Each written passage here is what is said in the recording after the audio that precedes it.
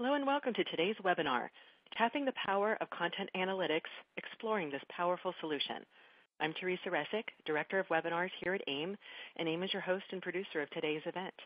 And with me today are Seth Early of Early Information Science and Sid Propstein of AI Foundry. And AI Foundry is the underwriter of today's webinar, and we thank them for their support. And thank you for taking the time to join us today. And as we get started here, I just want to offer a few pointers for viewing today's webinar. By joining the webinar live, you can customize your own viewing experience, so feel free to open or close or resize the different windows. Across the bottom of your screen is the list of all of the widgets available to you today. We do have a new feature for you, and that's the group chat. And by clicking this in the widget icons across the bottom of the screen, and it's down there towards the bottom right, and with this, you'll be able to chat with each other and also with us here at AIIM. So please be aware that everyone can see everything that's being posted in here. But I greatly encourage you to join into the conversation. Do ask questions to the speakers throughout the hour using the Q&A feature. We will hold these until the end, where we should have about 5 or 10 minutes to answer them. You can also use this feature to ask for technical assistance. You can download a PDF of the presentation at any time. Just look to the resources list that's to the right side of the slide area. There are also a few other documents and links in there to help you learn more about today's topic. And at the end of the webinar, a brief survey will open in your browser, and I would greatly appreciate it if you take a few moments to offer your feedback and to suggest other topics for us to cover here at AIIM. And you can also access the survey in the list of widgets across the bottom of your screen. This webinar is being recorded, and it will be posted to AIIM.org's Resources Webinars page in just a few days. Now I'd like to introduce our speakers that we have with us today. Seth Early is the CEO of Early Information Science, and he's the editor of Data Analytics at IT Professional Magazine from the IEEE. His interests include knowledge strategy, data and information architecture, search-based applications, and information findability solutions. Seth has worked with a diverse roster of Fortune 1000 companies, helping them to achieve higher levels of operating performance by making information more findable, usable, and valuable through integrated enterprise structures supporting analytics, e-commerce, and customer experience applications. And Sid Propstein is a technology executive and hands-on product development leader with 20-plus years of experience delivering innovative enterprise content, search, big data, and analytics software and solutions. Sid is a recognized expert in big data and regularly speaks in industry events including MIT CIO, the Strata Hadoop World, and Bloomberg IT. So right now, I am going to turn things over to Seth Early to begin his talk today. Seth? Terrific. Thank you, Teresa, and thanks for having me. Nice to catch up with folks. Sid and I go way back, so nice to work with you on this webinar. What I want to do is talk about data analytics versus content analytics and kind of look at the differences between them. We're looking at the structured world and the unstructured world. And the structured world is very mature. There's lots of applications that are kind of well known and well understood. But then the unstructured world is increasingly leveraging lots of sources of data. We talked a little bit about big data, but lots of this dark data, lots of this unstructured content and clickstream data and censored data and lots of other places where we can start looking at content and getting additional insights from content. What's really interesting is combining the two. And we'll talk a little bit about some of the applications for content analytics and try to cover a couple of the unusual suspects, right? There's the usual suspects around things like clustering and categorization and entity extraction, but then you can start to apply these to some interesting areas and more interesting applications. So we'll get into some example applications. I'll talk about an approach, just generally speaking at a very high level. How do you need to think about text analytics? How do you need to start thinking about the approaches and the applications, and what are the precursors? And then we'll get into a couple of specific examples around things like protecting IP, a less considered one around product feature extraction. We'll talk about customer feedback analysis, and there's another one in there around building question answering systems. So again, when we start talking about data analytics, usually it's about structured information. Usually it's about transactional types of information, customer interactions or purchases or sales or things that are statistically analyzed or looked at for the what happened. It's like what was this? What were our sales? What was this customer outcome? And so on. Content analytics really gives us that understanding of the unstructured, the why did it happen, right? There's really insights that come from the why. And when you bring together the what and the why, that's when you really get insights that you can act on. And of course, we're seeing lots of other sources. There's lots of data exhaust that comes from different applications. There's lots of unstructured information that's coming from multiple channels. And organizations really need to start correlating the unstructured and the structured and really providing that 360-degree set of insights around customers and processes from the unstructured and the structures. When I consider some of the applications, people talk about dark data. What's dark data? Well, dark data is stuff that we just don't have any understanding of. We don't have any insight into. We don't know what it is. There's terabytes and terabytes of information sitting on hard drives and in applications that have sort of been, dumped there. The digital landfill, as Mancini's blog is referred to. It's stuff that just gets pushed off. No one wants to deal with it. They're afraid to deal with it. They're afraid to throw it away. They're afraid to migrate it. But really, how do we get insights on it? How do we identify patterns within that data? And how do we understand structure? And that's really what text analytics can do for us in content analytics. I'm using those terms a little bit interchangeably, but content analytics is kind of a bigger perspective on that. Knowledge extraction. How do we get pieces of knowledge, components of knowledge from a large document, right? People usually don't want an answer to be, a 300-page document. They want the thing that's in that document that becomes the knowledge nugget. Compliance risks, right? There's lots of things that are going on with, all sorts of industries, especially financial services, where you have risks that you're not doing something that you're supposed to, or you're doing something you're not supposed to. And so a lot of that is locked up in content. And so how do you start understanding what that is and where it is? How about personally identifiable information, PII? That's strewn about, right? And a lot of legacy content before we had the stringent controls that we have now. And in some cases, it just winds its way through processes and ends up in documents and content that can be discovered and get us in trouble. I'm using this term here, analysis and disposition of dark data. So it's really looking at this from a perspective, I have a bunch of stuff here. Maybe I'm migrating to the cloud. Maybe I'm decommissioning servers or applications. What do I do with it, right? Do I throw it away? Can I throw it away?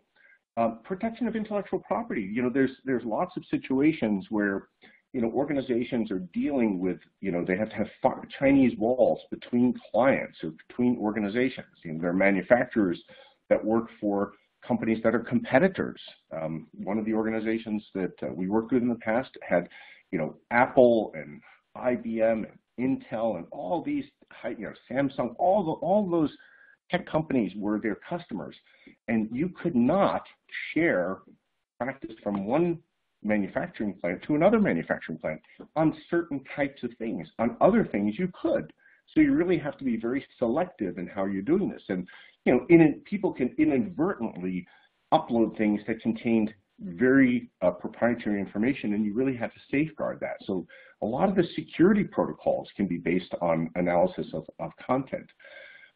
Now, the other thing is that you can start to also look at overarching patterns that you leverage machine learning algorithms, machine learning approaches that can identify patterns of fraud or patterns of low risk, right? So when you start looking at large amounts of text, there are certain algorithms that can start to say, I'm going to group these applications in this pile over here that need further scrutiny because they contain certain signals that tell me that this could be fraud or this could be high risk. And again, those are text analytics and content analytics approaches that are trying to make sense of that unstructured content. Now, it may not be a single thing.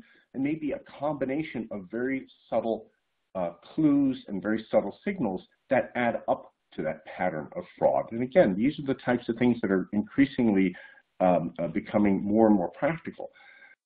One that's a little bit unusual is a development of question and answering systems. Many times what we need to do is, as I started to mention, people don't want a whole list of documents as a result. They want an answer to a question. Well, how do you do that? You actually have to take the content that you have and curate it and structure it in such a way that you're pulling out the nuggets of value. And you can actually use content analytics in order to start to extract that and chunk and componentize content.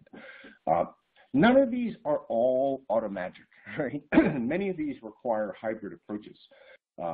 Training of intelligent virtual assistants and chatbots, that's actually an area that's emerging, and you would not think that that's a text and content analytics application, but it certainly is. I don't have time to go into all the details of that, but I'll just show you a little bit of that.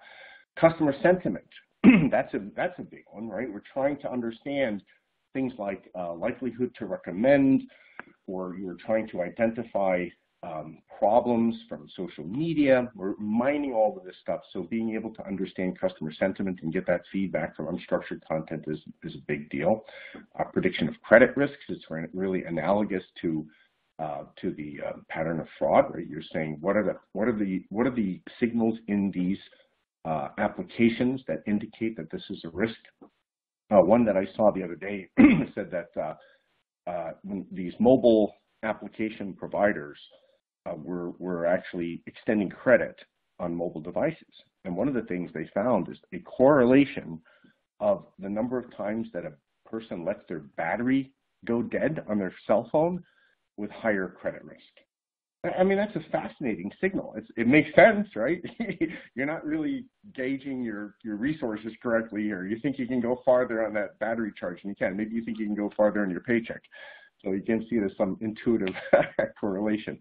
And then feature extraction from product data. That's where you're starting to see product information systems that are leveraging some of these techniques as well. High-level approach. This is a high-level approach, and this is kind of very analogous to lots of approaches, but, you know, understanding your objectives, right? There's lots of tools out there. There's lots of techniques. There's lots of methodologies, but what are you really trying to accomplish? Which of those classes of application you're trying to build? What is your business objective? Typically, you need to model a domain. Now, I'm going to contradict that a little bit in my next slide, talking about where you don't necessarily need that. You can look for patterns and you can group things according to similarity, but modeling the domain, meaning what are all the entities, what are all the metadata structures, what are all the relationships, that really helps you with your content analytics, because it helps you predefine buckets, it helps you predefine entities, and so on. Any of these applications can function better with a domain model. And defining the classification approach. You can use rules-based, you can use statistical applications, you can use lots of different types of rules applications, lots of different types of statistical, but those are the big buckets. When you're using a rule-based or rule approach, rules-based classification, you need to develop the rules. When you're using a statistical approach, you need to have the training set. So what's the example data that I'm going to input for this? And then the big thing is refinement and measure. You got to run, refine, measure. You got to run, refine, measure. So these things, again, they're not happening automatically. Now, this is just a comparison of a couple of different approaches, and there are different forms of this classification. I mentioned rules-based. You can leverage these pretty quickly. It's clear. They can be cumbersome. They're very literal. So when you're saying if it contains this term, do this, put it in that bucket, there can be lots of false positives. You have the challenge around the level of granularity. If you have ambiguous terms, that's going to be a problem. The changes of terms, the variation of terms. So there's lots of challenges around rules-based. Statistics says, well, do you need a taxonomy? You could use a taxonomy. You don't absolutely have to, but you can. But you're really taking training sets which can be very challenging, and you're using those to say either give me more like this or put these in a similar bucket. There's some challenges around the transparency and how those algorithms work. There can be some mystery. They can look like black boxes, and you end up with majority overrules truth. In other words, if you have lots of examples of something, it leverages those examples. So terminology, occurrence, and things like that. Entity extraction. You don't have to have a taxonomy. You could use one. You have less subjectivity, and the rules are simpler. But you're basically saying, if it contains this term, put it in this bucket. If it have these names, these account customer names, if it has these, biochemical pathway names, it could be any name, but you're saying here's a name list, and if it contains it, I'm going to look for that, I'm going to pull it out.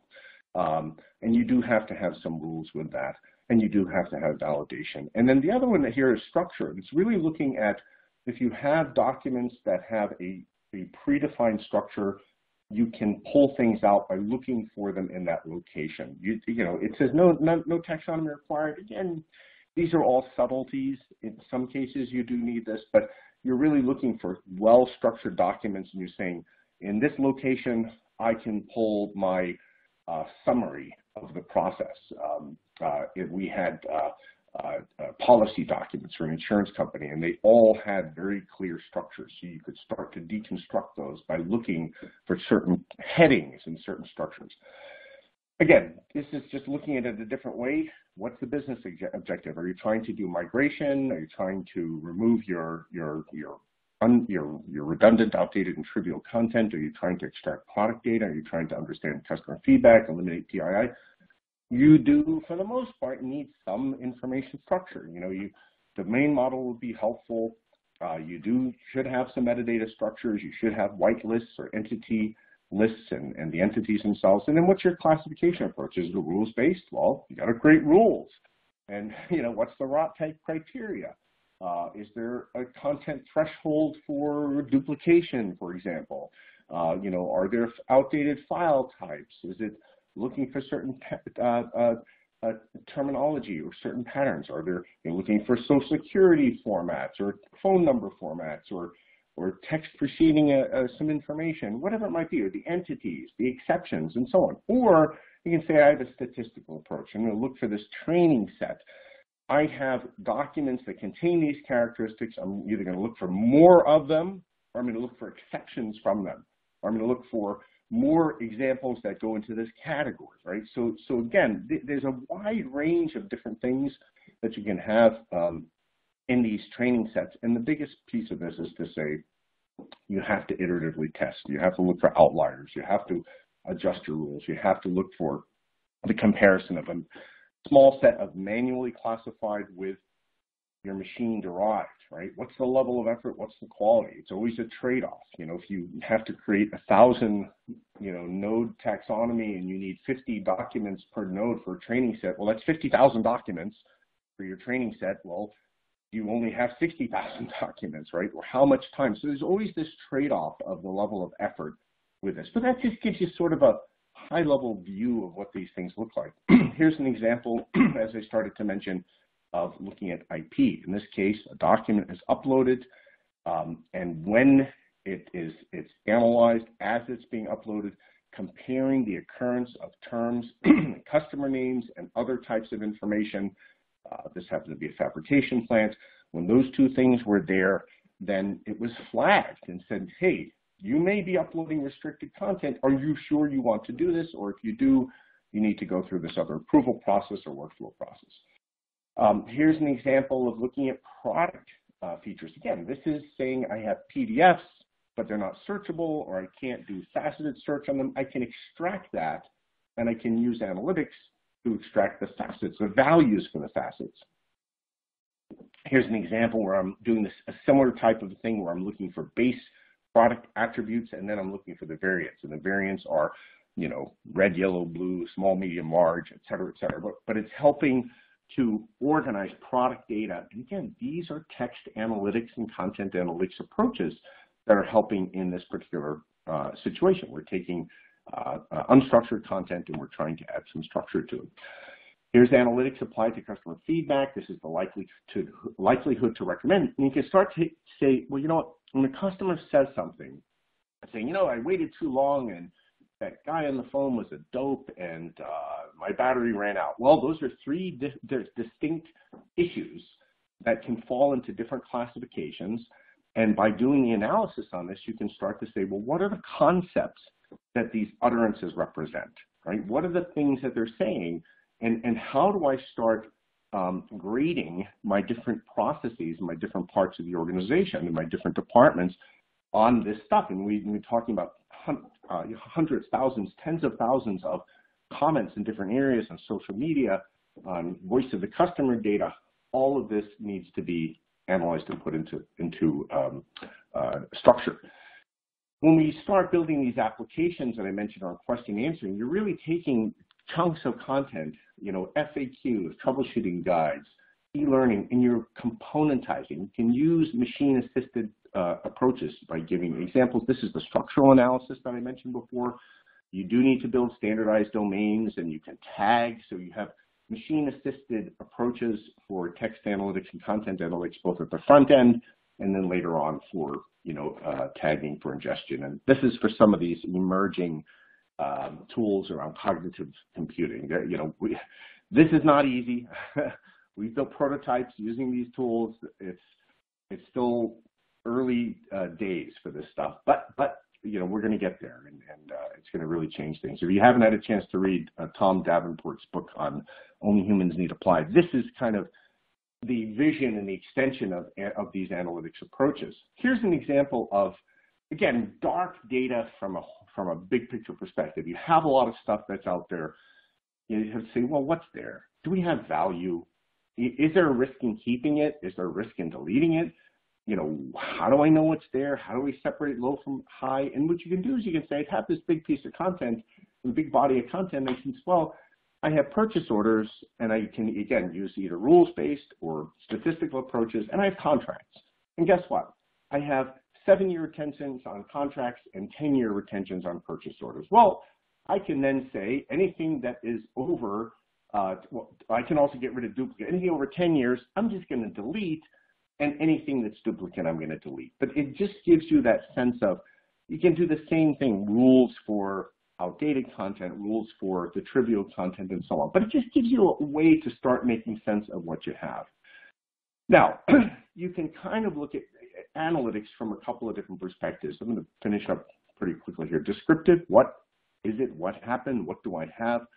Predictive, what's going to happen? What will people need? And you can kind of think of predictive as also predicting what people need from a content perspective, right? You can think of predictive analytics as saying, well, what do I think they need? And actually what's interesting is a search engine can be considered a form of predictive analytics. You're taking a signal of a search term and you're predicting what result they want. And the more signals you have by understanding who they are, what their context is, and you know, their demographics or region or product purchases, the more you can predict what that result will be. These are recommendation engines. And prescriptive says, I'm going to try to guide this outcome by giving something to somebody. So again, when you start thinking about the structured and the unstructured pieces of this, you can start adding, you know, these different types of analytics, both structured and unstructured, to say, well, how are we getting people to the site? What content are they clicking on? What helps them make decisions? What's giving them some insights? We can analyze click paths. We can analyze the information that people are using throughout their life cycle. We can say we can use the text analytics approaches by getting feedback, but also looking at behaviors. What content leads to conversion? What content leads them to pick up the phone? These are all applications of content and text and data analytics. And the ways to think about this is you have to say, well, what's our hypothesis? What do we think people need to do and what will cause them to do something? We have to collect the data. We have to look at issues when they're not successful, and then we have to remediate. And this actually can be put into metrics-driven governance playbooks. What you're doing is you're taking the insights from these analytics initiatives, and you're acting on them. You're creating a playbook to say, this is how I actually should be handling an intervention. A lot of times people say, well, how do I know this is working or that's working, whether it's search or content or taxonomy? It doesn't matter what it is. But you have scorecards and analytics that you can apply at every level. You can look at content quality and data quality. That can be done with an analytics, a content and analytics and text analytics approach. But you can also measure business process, right? You can measure the outcomes. And again, this is a combination of structured and unstructured because content supports a process. And then you can say, well, really, what's my business objective and what am I trying to do and how well am I meeting that outcome? And again, you have, and then of course that's linked to the enterprise strategy, but you have linkages and feedback mechanisms throughout all of these processes. So there's some truly amazing technologies and approaches to getting more insights out of the content that you have, the data that you have, the applications that you have, where you can truly optimize the experience, you can get people what they need, you can impact conversions, you can impact retention. I mean, what's amazing is just how evolved this application space has become. And so I just hope that I could open up your eyes a little bit on some of the potential applications of looking at content and text analytics, and again, combining those with the structured data. My email is seth@early.com. You can reach me on Twitter or watch our organization on Twitter. And if you have any questions, we'll be happy to answer those. So back to Teresa. Well, thank you. And we wanted to ask you a poll question. And so we're have people ask you to come up to your keyboards and answer this question for us. What is your biggest challenge related to collecting data? Is it streamlining the processes, web and mobile connectivity, changing compliance needs, escalating costs, improving your customer experience? Check the one point on here, which is your biggest challenge within your organization related to data collecting. And while you're answering that question, I'm going to invite Sid Probstein to come on the line and just let him comment on what we're seeing here in the results before he begins his part of the talk. Sid? Thank you so much. It's great to be here, everybody.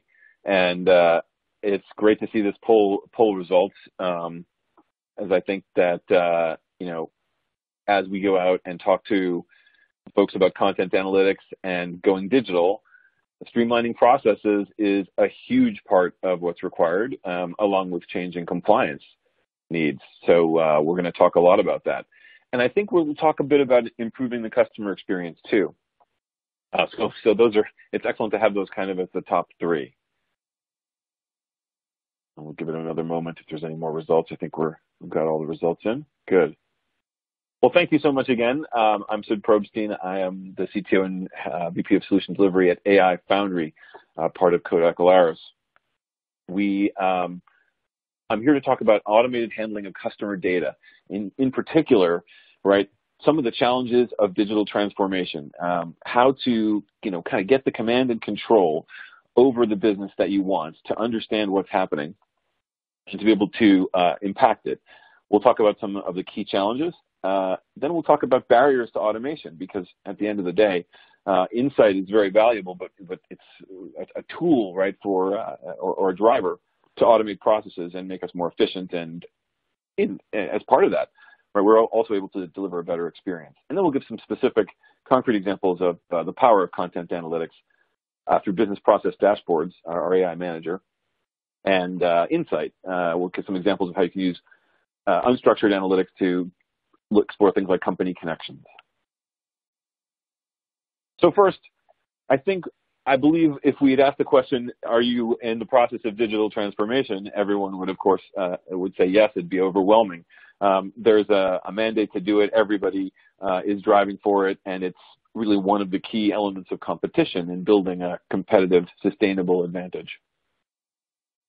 And really, at the end of the day, part of what business folks want in a digital transformation is they want this, right? The complete command and control, the console, the flight platform that lets them oversee everything, look across all of the data, and not only understand and consume it, but to respond, right? To steer the ship, to augment or orchestrate the response. But we know that this is a truly challenging thing to achieve. These dashboards are spread across numerous lines of business, applications.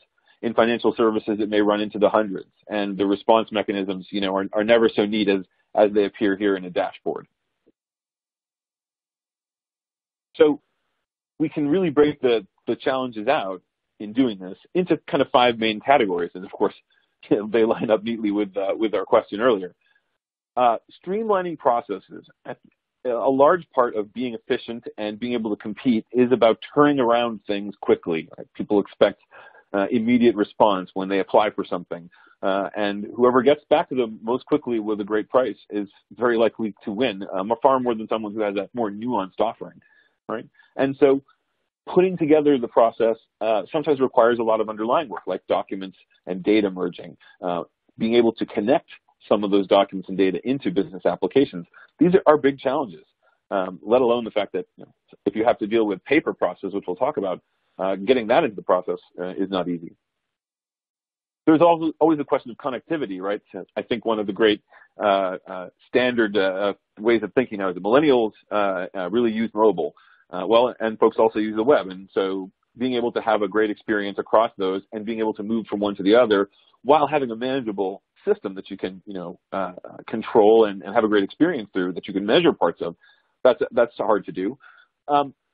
Perhaps though more top of mind today, things like compliance needs, having access to all the originals, being able to detect fraud and other kinds of phishing, and generally providing, a range of security and privacy options, ensuring that the data is safe and complying with government regulation. Escalating costs, sometimes an issue, but not really. It's certainly not necessarily a huge driver. But in the large, we have to think about some of the changes in the way we work now. If you think about moving to the cloud, operational expense suddenly can be much more expensive to pay per month for data, for example, than some servers that you paid for 3 years ago. Right? So the cost structure can be different, even if it's not top of mind today. And also importantly, right, not sort of hand in hand with streamlining the process, is improving the customer experience. Fast is great, efficient is great, correct is great, not having to go back to the customer, being able to personalize it or tailor it, those are all the things that provide a great experience. So as we think about going digital, these are the kind of 5 lenses that, or 5 challenges that we see out there. One thing that exacerbates that is the digital overload, right? We do have, sort of here on the right-hand side, enormous lockers full of digital data, more every year than in all previous years combined. The growth is very unchecked. And of course, there's an awful lot written about that. There's also a ton of paper. We have increasing amounts of paper in particular industries. Certainly, paper is still a part of many processes, particularly things like onboarding, right? Whether you're getting into a loan, whether you're taking out a mortgage, whether you're applying for health insurance, whether you're filing particular types of legal documents, certain activities, applying for benefits, et cetera, all can require legal compliance and document retention. So these things cut across, really, these concerns. They cut across all the things we're trying to do in automating processes and making things more streamlined. So I thought we'd look for a minute really at how automation, where some particular challenges can be and how the 5 elements manifest. This is a diagram I found out that sort of presents a general digital process. And you can see here in the lower left-hand corner with our morning coffee, we may start with a keyboard and start working with applications, and that kicks off a series of business processes. Perhaps I make decisions as an analyst and I place trades, or perhaps I create content or aggregate it and publish it out. Goes through those gears, right? All those excellent automation gears there in the middle, brightly colored. And further downstream to the right, my colleagues or consumers can access that with their tablets or their mobile phones, their laptops, and it all looks awesome, automated, and fun. But I think there's a challenge. There's one of these little elements that doesn't quite fit in, and that's right here. Do you see it? It's the paper that seems to slide seamlessly into those gears. And really, it would be more correct, I think, to put something like, then a miracle occurs, or at least some magic happens. At very least, I think we should be more explicit and look into this particular box. Let's drill inside. So behind the scenes, a document entering a digital business process probably starts with some kind of scanning activity, a Kodak Elara scanner, maybe it's a phone scan of a photo, and that's delivered perhaps through some secure mechanism. More than likely, in most industries, a human being is going to receive that, and they're going to type it in, they're going to verify it. They may have another team that reviews their work, potentially validates it by looking at other sources. If it's a customer-related document, for example, we might look to see is there an existing customer ID on that document. And they may code additional pieces of data like the value of the customer or the order that it's related to. And there may be a third person here in the upper right-hand corner, perhaps, of this box where they are verifying it, so-called. In some industries, they have even terminology for it, such as stare and compare. Ultimately, the goal of all this typing and verification is to get the contents of this paper into a line of business application, like a loan origination system or a health insurance application system or a manufacturing onboarding system for service, any number of things. So this is obviously the kind of process that you learn to make a face about, right? It's error-prone. Humans make mistakes. Documents can be lost. The cost to refile one can be very costly.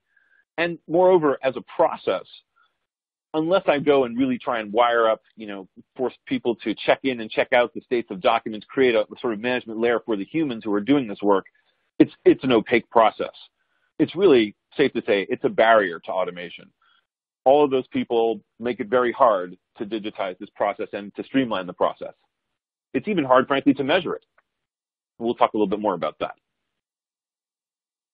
So when we talk about paper, there's a lot of reasons why there are still warehouses full of it, right, and still continuing to grow.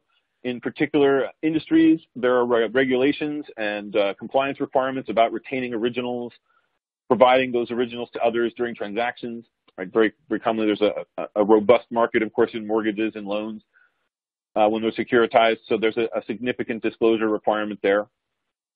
In a lot of cases, really what's happening is a consumer, through the onboarding process or purchase process, is providing backup material, right? And that may be lengthy documents like bank statements or utility bills, housing reports or evaluations.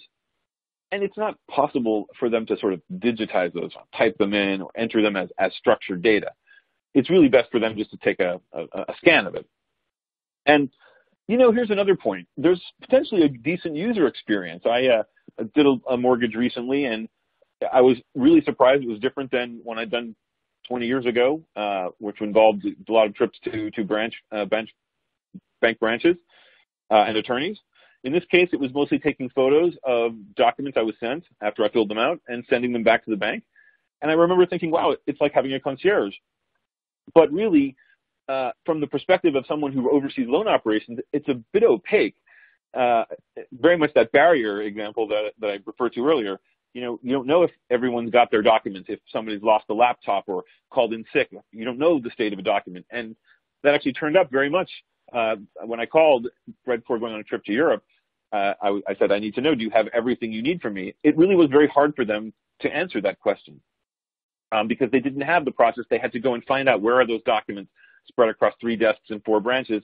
And they said, we think so, but we won't know for another day or so, right? So not necessarily a great experience from the perspective of analytics and do we have completion? And the last point, of course, is that security is important for certain paper elements. So a solution to this problem, to this barrier to automation, is to start thinking about documents very much as if they were data items and to put them through a life cycle. The actionable intelligence life cycle provides a full range of technologies to address all of the phases in these document lives. You find an analog in IT in the data warehousing space, right? There's a life cycle plan for data. Similarly, the actionable intelligence life cycle talks about capturing and analyzing documents, storing and versioning them, providing for managing, organizing, searching, using metadata, creating network effects with documents like sharing and collaborating, right? If I transfer these documents between other parties, I can optimize the work I do, the costs that accrue to me as I create things, lower my cost of goods sold. I can use these documents to produce insight, right? Among other things, metrics and reporting, the kind of thing that was missing in a pure paper process, right? Where people are typing all of it in. I only know what happened at the end, how long things took. I don't have any kind of real-time insight. And finally, documents do move through the life cycle and they have an end.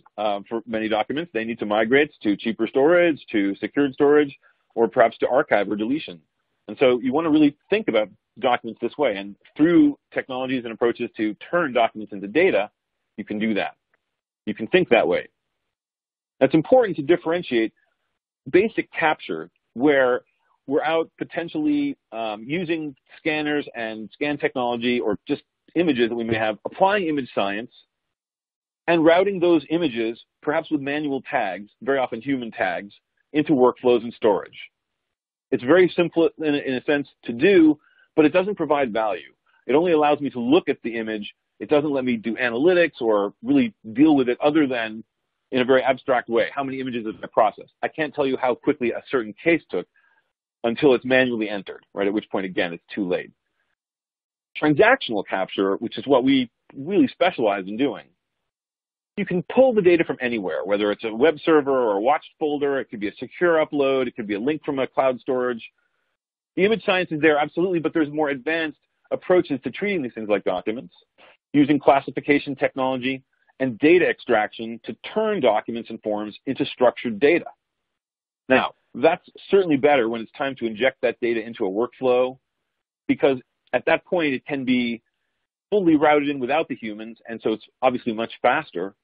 We also, because it's automated, we are able to pull in other data and analyze how the flow is occurring, how quickly the documents in extraction are moving, and give you document analytics.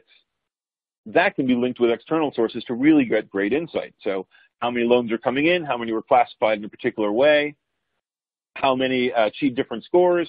Right. Automating and bringing it all together really gives us a different view and allows us to, of course, measure and optimize the system so much better. Now, this is great, but what about that analytic view? Well, once you start to measure, you automate the process of turning documents into data and putting them through workflows. You are measuring absolutely every step of the way. And so each user each consumer of information can get their own customized view. Here's an example of what an investment officer might view, right? They can always click from their sort of immediate concern, an application that they're working on, and they can click in and see any single document.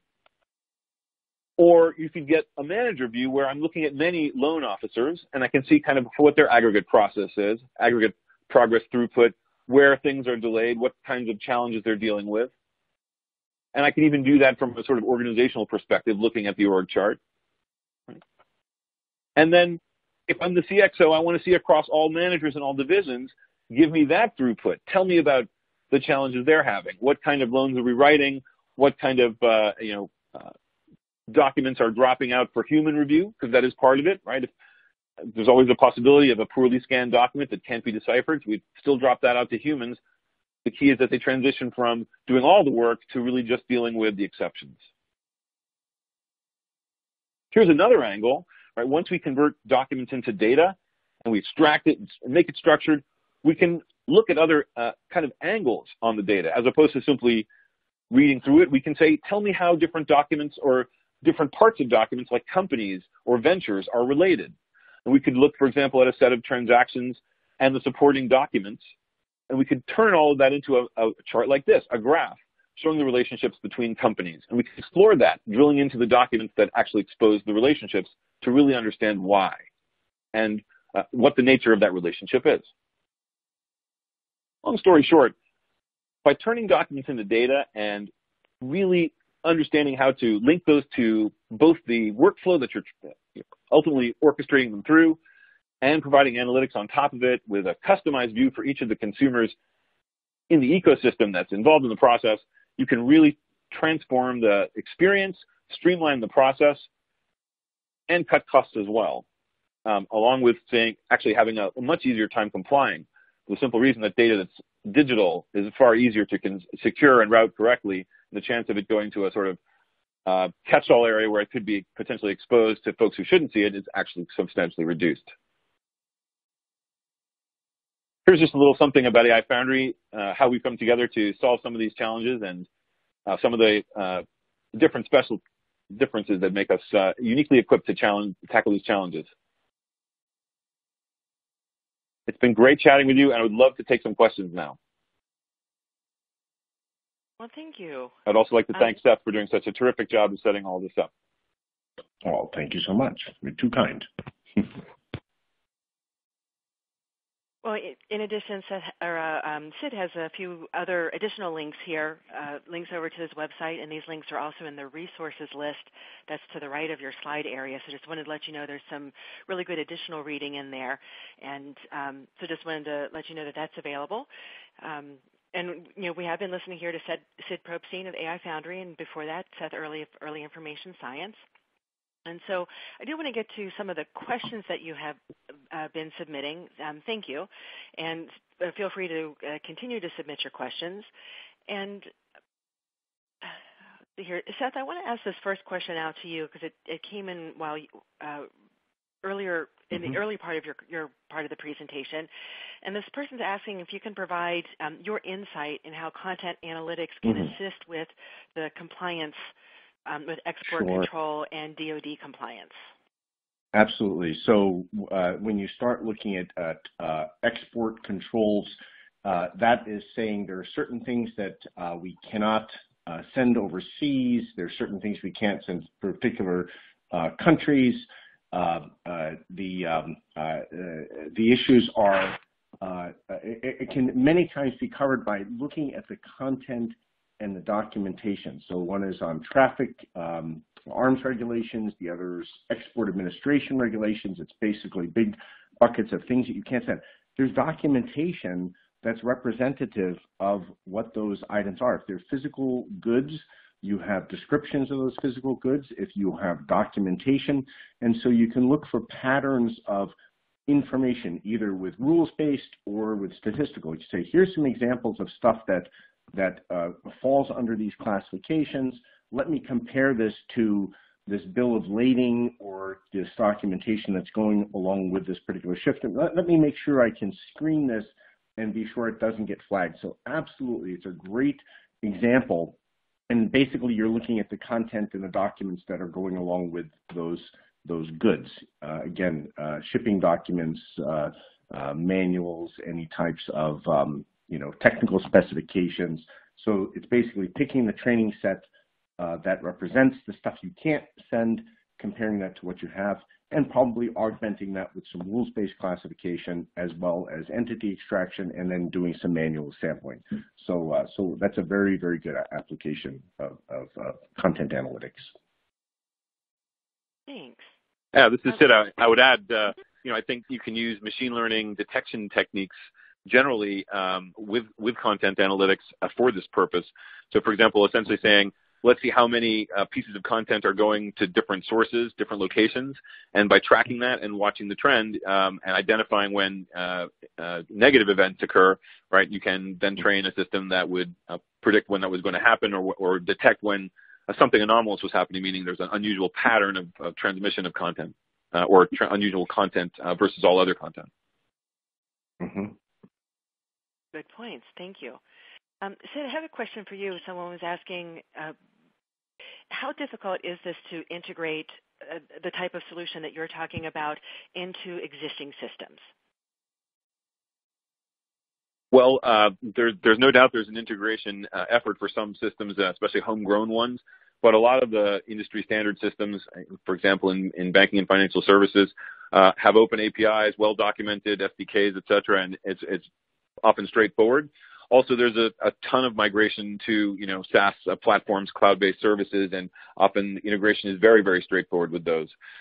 For the rest, there's a tried and true set of tools ranging from ETL to extraction tools to normalization tools to extract the data, profile it, and link it in with other data sources. So I think great news. We live in a sort of the big data renaissance, and there's an awful lot of focus on data integration and many, many great options. Sid, you started off talking about a lot of the capture as a point to start to get into this. And someone's asking, what if they don't have paper? But just realizing in this day and age, capture is so much more than just paper scanning. Oh, absolutely right. So, part of building a decent digital experience can be designing digital forms, and, having an interface for somebody who wants to provide you with rich information through a mobile phone. It can be a challenge in and of itself. So, a lot of the approaches here would start with, that kind of input form, a digital input model, but then use the same techniques using text analytics potentially as opposed to image analytics, right? Because you're not necessarily talking about form data, but using that to identify key entities or other data items to structure the unstructured, if you will, and then inject that into the business process. So it's absolutely applicable, and really, at the end of the day, the enterprise is awash in templates, and generally this kind of image processing and classification is really good at that. Identifying, for example, that this may be a brochure template, then allowing us to move on to extraction or other kinds of dispositions, right? Like as Seth was referring to earlier in the dark data case, maybe we want to archive older brochures and keep newer ones, or maybe it's budgets, right? In the case of financial documents, an Excel spreadsheet that has a particular style or template to it. Another question that's come in here, and Seth, I want to direct this over to you. Someone's asking, how are domain models and taxonomies related? And more importantly, or additionally, how are they different? Right. I'll even go you one better. I had a senior executive at a large insurance company handling global processes asking the difference between a domain model and ontology. And that was a really tricky question, but it showed that he understood the nuances. So here's a domain model. Domain model is the big picture organizing principles about everything in your world. Your domain of insurance would have risks and regions and products and services and document types and divisions and job categories. It's really all of those different types of vocabularies and those different organizing principles, right? All the different things that you need to start thinking about. The taxonomies are the vocabularies within each of those areas. So what are all the products? What are all the services? And they can be hierarchies or they can be flat lists. The taxonomy has a little bit of a connotation of a hierarchy. Doesn't always have to be. So there are lots of different words to kind of describe that. But think of that as the domain model is just the model without the terms, the big picture buckets, and then the taxonomies are the term lists that go within those buckets. Now, I'll also say an ontology is really all of that filled out along with the relationships between them, because you can have products associated with services. You could have solutions associated with products. You could have risks and regions. So when you have all those relationships between the different things, that's the ontology. The ontology includes the domain model and all the taxonomies and the relationships between them and describes your world. So I gave you a bonus definition of ontology, but domain model is just the organizing principles without the detail. The taxonomies are actually the lists and the specific terminology. Thank you for that clarification. And I just have a little bit about AIM training and some additional information available to you that's up on the slide right now. So, AIM offers a variety of different training programs online and in person. And we've also made some updates to our, I believe it's the EM and ERM programs. Oh, they're going to shoot me if I get that wrong. But we've incorporated our master level with the case study work, all as offering it all online. So feel free to check out aim.org/training for more information there. Do you have another question here that I want to squeeze in here? And Sid, let me go ahead and ask this question over to you. Someone's asking about rolling out this type of a analytics application. Is it something that can be done on a project basis? Because they're giving an example of what if they buy a company or move out of an office and just want to cut costs and not store all the historical paper to archive. Where's the flexibility with a solution like this? So absolutely. Projects are very common in this space when you have a an M&A situation. When in some cases you may be moving out of a headquarters and you want to reduce the amount of storage space and potentially reduce the amount of paper that you have. Sometimes it's for compliance purposes, right? Maybe you're keeping stuff for longer than you'd like to, or you change the standard.